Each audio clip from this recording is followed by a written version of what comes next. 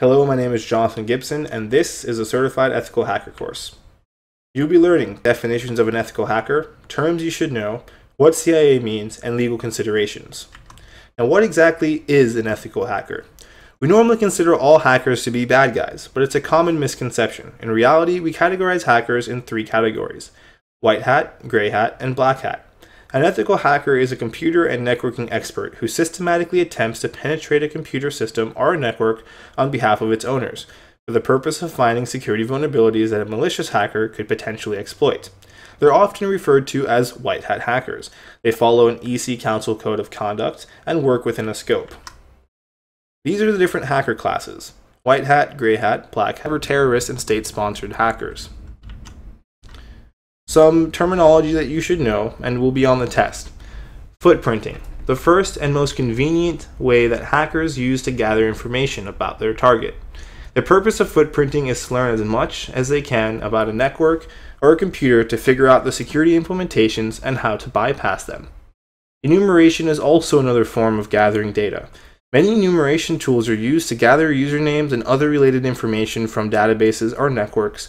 Oftentimes, they tend to use overt discovery protocols such as ICMP and SMMP to gather information, as well as scanning various ports in an attempt to further identify the host and its function. Exploit is a defined way to breach the security of a system through vulnerabilities. Hack value, the idea that something is worth doing, the sense of satisfaction of breaking something thought to be unbreakable. A vulnerability is a weakness in design or an implementation error that can lead to an unexpected or undesirable event, compromising the security of a system or a network. A zero-day attack is an exploit to a vulnerability not yet known to both the consumer and the developer until it's used.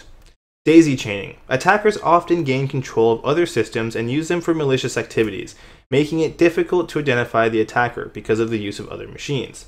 Oftentimes, machines are on the same network or on the outside of the network. Honeypots. A honeypot is a computer system mechanism set to detect, deflect, or to log a hacker's movements on the network. They are purposely vulnerable machines or a network of machines, giving the security team a chance to patch or fix any flaws that the hacker might have found on the honeypot. Honeypots are often exact replicas of the existing network that the hackers are trying to break into. Trojans and rootkits.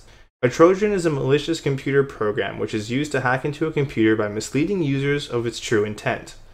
The idea is based off the Greek story of the Trojan horse, while a rootkit is a set of software tools that enable an unauthorized user to gain control of a computer system without being detected.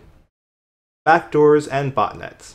A backdoor is an undocumented method of gaining access to a program or a computer by using another installed program or a rootkit that bypasses normal authentication. The backdoor is generally written by a programmer who created the original program and is often only known to that person. But nowadays, a backdoor in code is a major flaw, and hackers around the world are consistently checking to see if programs or databases have backdoors. A botnet is a network of private computers infected with malicious software and controlled as a group without the owner's knowledge, and often used to daisy chain or for DDoS attacks. Viruses and worms. A computer virus is a type of malicious software program or malware that, when executed, replicates by reproducing itself or infecting other computer programs by modifying them. Now, let's not get this confused with worms.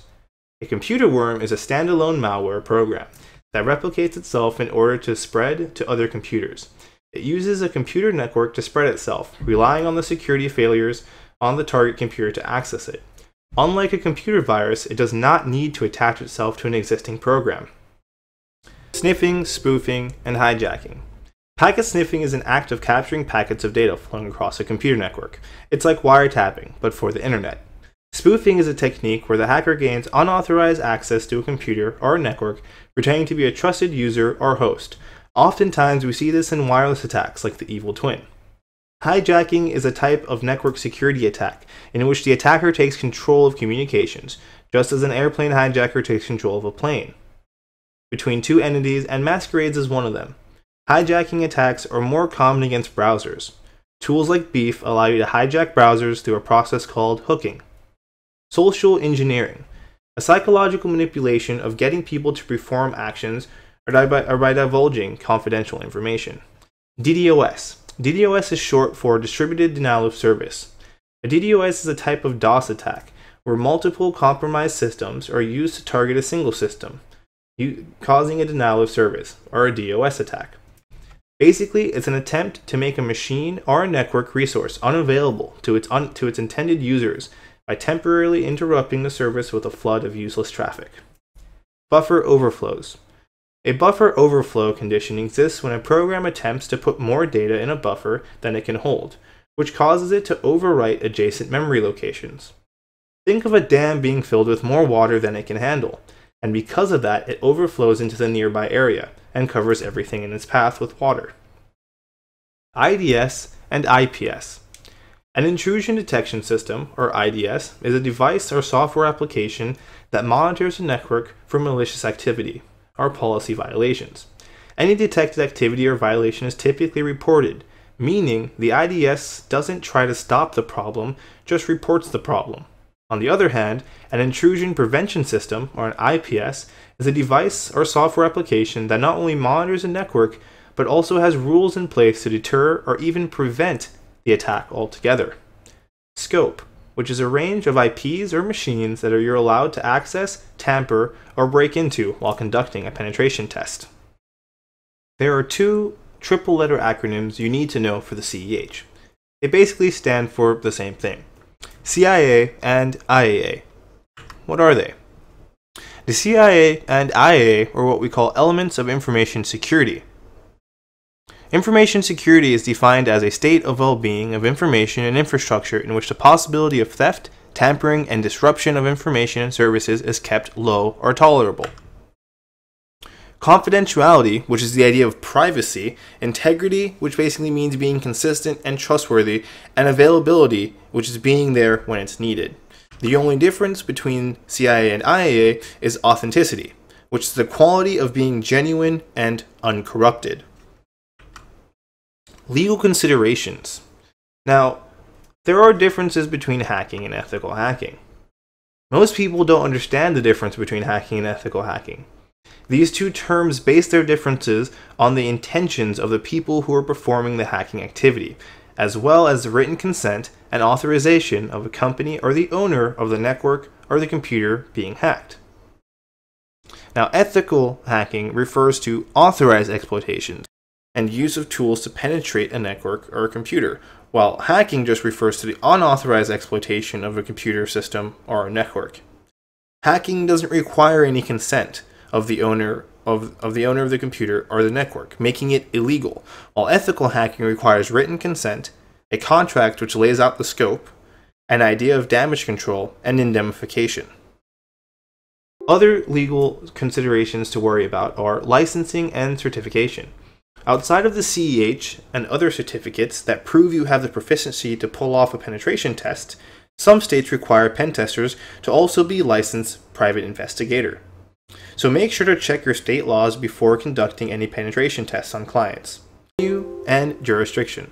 Another key issue for penetration tests is where the test is being conducted. Depending on that, you need to do research and make sure your contract and possibly your licensing and certifications are up to par for that state's laws. Normally on a contract, you can assign the jurisdiction to an agreed upon state if your client is in a different state than your business. Privacy issues. A successful pen test can result in a pen tester getting into a computer or a network that they should not have had the ability to access. Also, it may include accessing data or databases which contain sensitive personal information, credit card information, personally identifiable information, or private health information. Data ownership. At the end of the test, one thing needs to be resolved. Who owns the data? It seems obvious that the pen tester owns the methodology and the report template, that the customer owns the findings and recommendations. What happens if the pen tester develops new methodologies for conducting pen tests or solving configuration problems on the customer's dime? And who owns them? That's something that should be talked about, written in a contract, and probably shown to a lawyer. And last but not least, the duty to warn. Saying that a customer owns the report of a pen test creates another problem. Networks rarely stand alone. They are interconnected. What should a pen tester do if they discover major unpatched vulnerabilities that will impact customers, third parties, or the population as a whole? Is their duty only to the customer and to keep quiet about the situation, What if they discover a zero-day vulnerability that may have system-wide or industry-wide impact? What should they do then? Even if the customer owns the data, does this mean that the customer can control the use of the knowledge that the pen tester obtains? It's all a matter of what the contract says, and what the courts will enforce.